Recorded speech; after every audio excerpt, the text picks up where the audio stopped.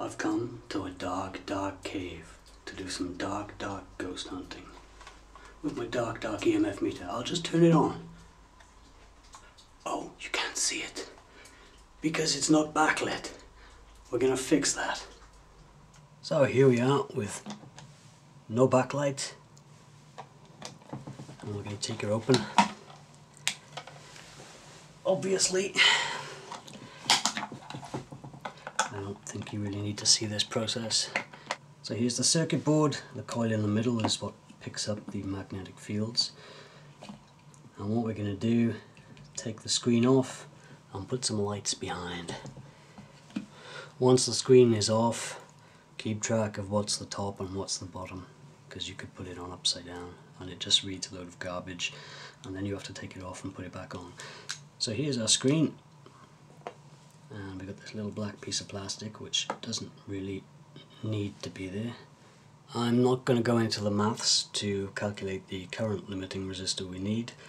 I've done that in another video. You can use an online calculator. If you use these exact ones, I'm sure you can read that, then 180 ohms is what you need, or more. As long as it still lights up and it's more, all good. Now I'm going to file this down. I don't think I'm going to show you that whole process. I'm not twisting the leads around each other at all, because I want them to lie really flat. Because I'm going to put some insulation around them. Since I'm using two resistors, I'm soldering one on either side. You don't have to. If you're using just one, you can put it this side, that side, in the middle. The circuit does not care where you put it. Oh man, the light's gone dim. I can't see anything. Yeah, I should brace this with something. That'll do. And now we test. Other way around. Great. Just make sure both LEDs are the right way around. If you have one reversed, nothing will happen. Now we need to make holes in this black surround over here. Not holes, we just need to cut a little notch. Now to power them, I'm going to scratch the insulation off the ground plane, which almost everything on this top side of the circuit board seems to be. Just follow it from where the black wire connects. See, these are the little small traces in the middle there. You don't want them. But this big huge trace up here somewhere. And I'll make sure it's somewhere it won't interfere with the case closing. Scrape the insulation off, solder one end on there. And then we get the... Do you know what? I think we want the negative over here.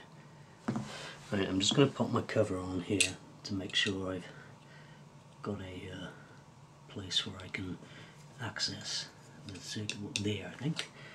I'm going to scrape the lacquer off with a knife or a machete or an axe or whatever you happen to have. This will lie in like that. I think we'll put it that way. Solder it down there. Before we do that, I'm going to put some insulation tape, I guess, around the exposed wires.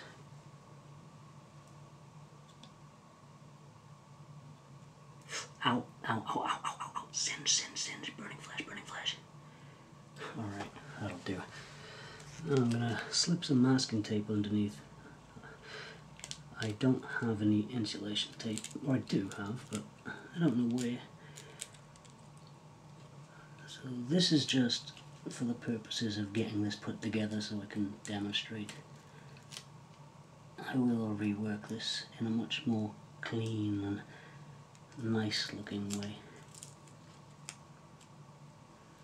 You, on the other hand, have no excuse. So we are going to find out the layout of this switch. Right, middle position. The middle position is for measuring in Teslas. Right, so it's always, oh, those two are, yeah, I can see they're joined together.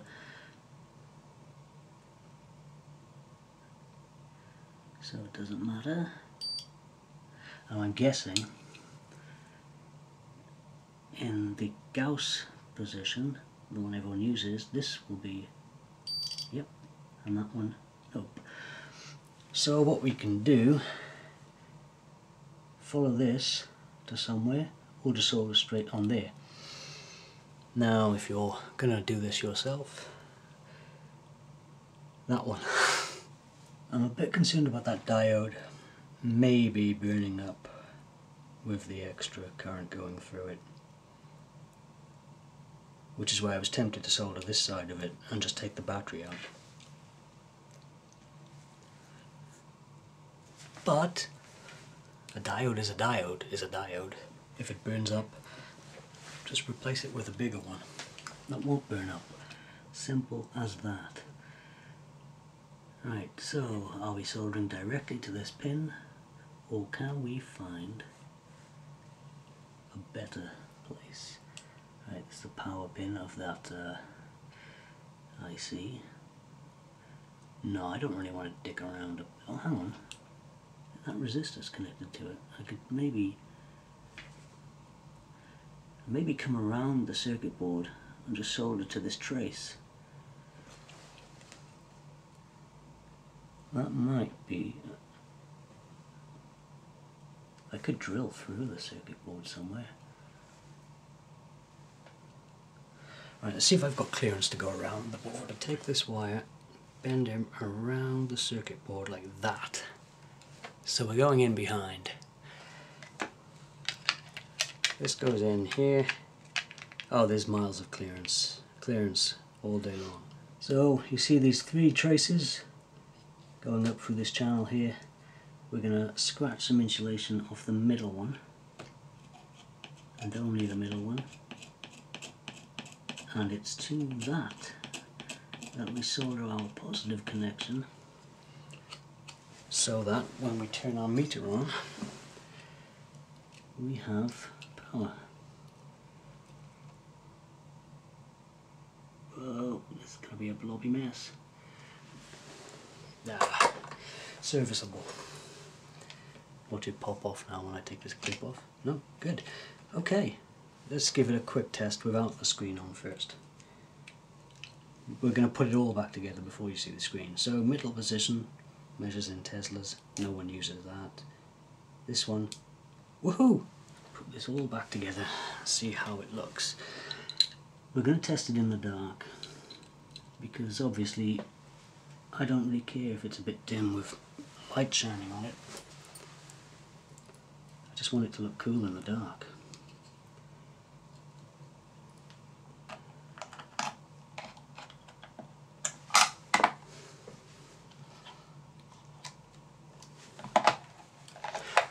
Okay, alright, I've turned it around so you can read the make and model. If you have this, you can do it exactly the same way. If it works, it'll work. I can fix anything. Now, so if I got this right, when I turn it on to measure Teslas, we should have no backlight. Switch to Gauss, we should have backlight. And we do. Obviously it's kind of puny looking, but let's do it in the dark. Alright, we're back in the cave. Let's turn on our EMF meter, the big reveal. And there we go, it's out of focus, but yeah, I can read that, 0.01, it was 0.02 for a second. I can read the numbers and that's okay. It's not going to focus because, oh, there we go. So now, do your own. I think I'd like it if the light was more diffuse and evenly spread out, but I'm sure there's things you can do. You might even be able to buy little backlight panels just for that. Oh, quick preview. That was my knee clicking. Focus, focus. Yeah, here we go. Where's that spider from the last video? The one I literally just shot. Here's an odd looking one, look. I think that's just a normal house spider. I think.